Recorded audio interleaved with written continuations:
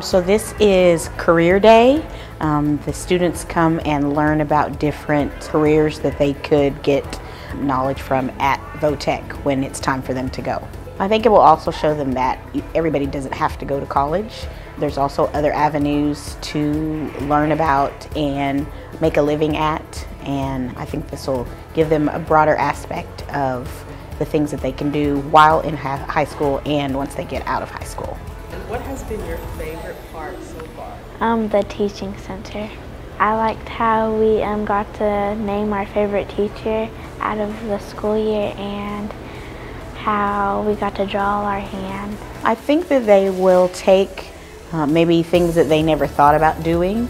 I saw one of the stations was fingerprinting, and they looked like they were excited about that. So I think maybe they will learn some different things that maybe they had never thought that they could actually do at Votech.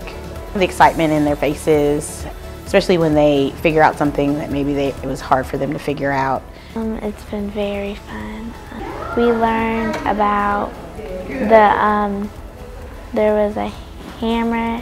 The hammer's name was a claw hammer.